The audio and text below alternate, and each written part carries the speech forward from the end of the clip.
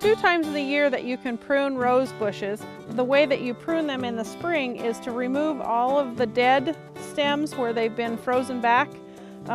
to live green material, and that will allow all of the energy coming back into the plant in the springtime to go directly to those leaves, and it will prevent any disease organisms that have started in the dead material from getting into the live canes and spreading any kind of disease, and potentially from protecting the plant from any insects that might have inhabited the canes through the winter months. If you're in an area of the state that warms up earlier in the spring, a good time to start that is just before the buds begin to break or soon after the leaves have come out, so that you minimize the opportunity for pests or disease to spread into those stems. When you're doing this pruning, just make sure that you use proper pruning cuts, and if you suspect that you have any disease organism in the plant, you'd want to sterilize your tools before you move on to another plant so that you don't spread any disease organisms. And one of the things that's easy to use for sterilizing your tools is by dipping them into rubbing alcohol, but if you do that, make sure that you